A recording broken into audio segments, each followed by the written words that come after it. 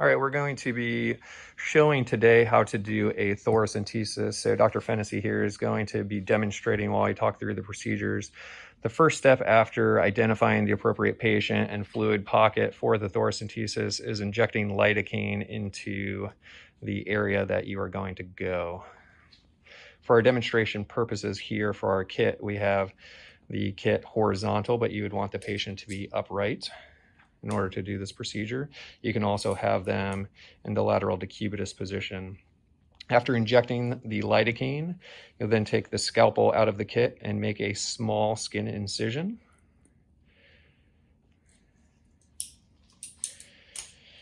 And then this is the Safe-T-Centesis kit.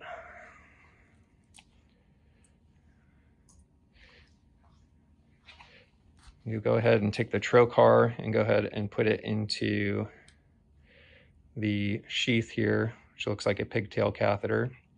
And the important part for this is to make sure that you hear this click. So that click means that it is fully engaged, which means that the safety mechanism is going to work. And Tracy's going to show you here on this table real quick what the safety mechanism looks like. So if you see as you push down, it becomes sharp. And as you lose pressure, so if you pull through, then it becomes dull again. When it is engaged, you'll get this red marker knowing that the sharp area is now out. So going to where you just put in your lidocaine, you'll go ahead and advance through your scalpel. There are fenestrations towards the distal portion of your catheter. And you're going to aspirate as you go in, looking for that fluid. And you can see here that fluid is now coming up. So you now know that your catheter is in the fluid pocket. So what you can do is advance the catheter with holding the trocar stable. And so that catheter will advance. Again, you're holding the trocar, so you're not advancing the trocar. And what's nice about these kits is that these are self-sealing, so while that trocar comes out, you now do not have an open connection to the patient. The first step you can take, making sure your three-way stopcock is off, is open to the correct area. You'll go ahead and aspirate fluid, and you can draw off this fluid. And if what you want to do, this is one technique, is you can just continually pull off repeated 20 cc syringes of fluid. But you can take that fluid and then go ahead and distribute that into your specimen containers to send down to lab so that you can do appropriate testing on the fluid. There's 3 additional techniques in order to draw that fluid off. The first one we're going to show here is hooking up to wall suction. So the kits come with a Christmas tree adapter, which you can hook up to just your typical wall suction.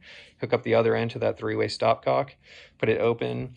Now you want to make sure that your suction is no greater than 20, a negative 20, because you worry about re-expansion pulmonary edema.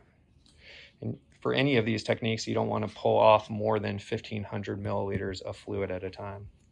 The next technique, which is the same technique that we would use for a large volume paracentesis, is to hook up to a vacutainer. So this is the adapter that is in the kit. Go ahead and get your vacutainer, and you would pull off that metal cap and go ahead and puncture into the vacutainer and pull off again no more than 1,500 milliliters. The last way is a manual way to pull it off, and there is this Y adapter that has there are really 3 ports to it. Okay, you've got your short tubing that then comes up to this piece over here, and then you go ahead and have your long tubing that comes out this direction.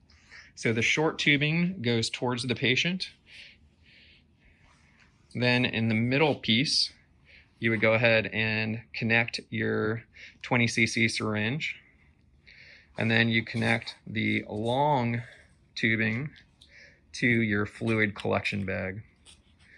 we already have some fluid in our bag here.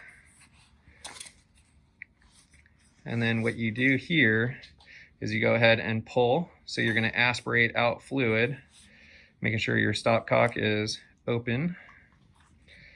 And you're going to go ahead and see there's fluid coming into the syringe. And then, because this is one-way valves, you just go ahead and push the fluid, and it'll come down here into your fluid collection bag. And you just do that 20 milliliters at a time, repeating the process until you pull out your 1500 milliliters.